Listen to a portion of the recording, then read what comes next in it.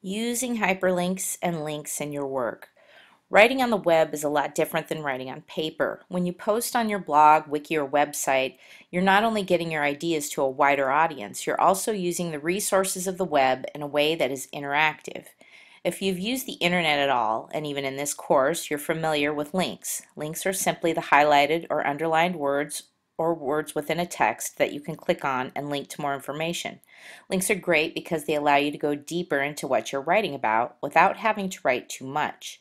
For example, you may read the following paragraph. Today I found a great website for a virtual tour of the Sistine Chapel in Rome, Italy. The site makes you feel like you are actually in the Sistine Chapel. I can't wait to spend more time on it.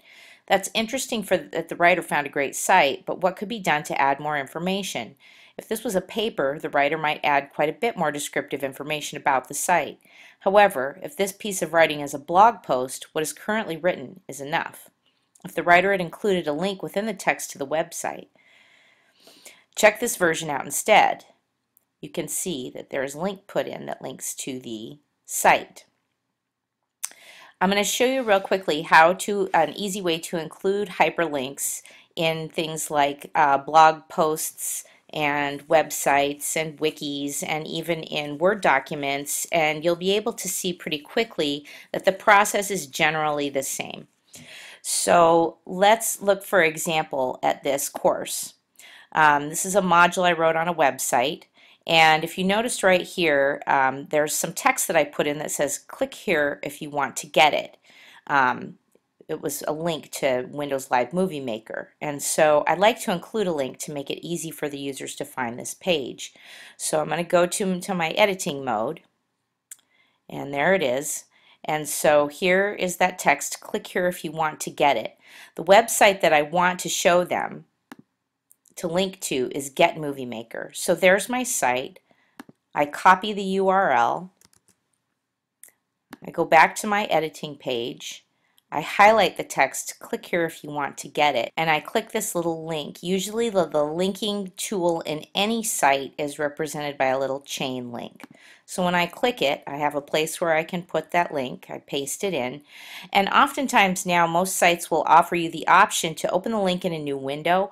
I like to do this because I don't like to completely remove the user from the site that I'm on, so that if I have this option, open the link in a new window, I'll take it. And I save it, and now that text is highlighted. So when I publish this and go back to my site and reload it, you'll see that now this is a linkable text, and if I click here if I want to get it, that's exactly where I'm going to go, and it's opened it in a new window.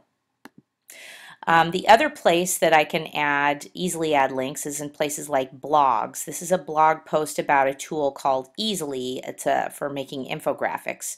And so I notice as I'm proofreading my blog that I have noted the name of the Easily website, but I haven't put in a link to it, and that would be helpful to users who are reading this article. So I go into the editing mode on my blog. And there it is, and there's that word easily. I go over to the Easily site that I have open. I copy and paste the URL, or copy the URL, go back to my blog. I highlight that link, the text that I want to link, and up here in the toolbar it says link. In this case, it's not a little chain link sign, it actually says link, so I click it. And I paste the URL in right there, and it gives me the option of opening the link in a new window, so I'll take it. And there it is. And now I can update that draft. And there it is with the link right to it, so that my user can click it and go right to the site that I'm talking about. Another place I'll show you is in wikis, if you're familiar with wikis at all. This is a wiki for students with some information about Western Europe. There was an interesting article on electric cars in Norway that I wanted to add a link to for students looking for resources on this site. So I go to edit it, and I'm going to highlight this text, and there's the chain link and the word link. So I'm going to highlight it. I'm going to check over here. Here's the the website for that article. I'm going to highlight the URL and copy it. I'm going to go back, and I want this to be a web address that I'm linking to in a new window, and now I'm going to paste the address in and add the link and save it.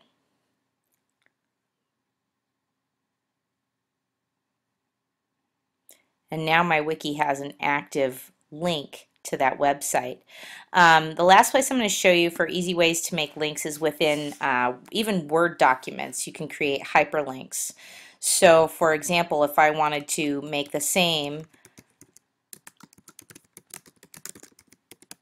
kind of link within a Word document, I'd simply highlight it. And up here in the toolbar, I go Insert Hyperlink, or Command K, and it gives me a chance to link to, and I paste in that website.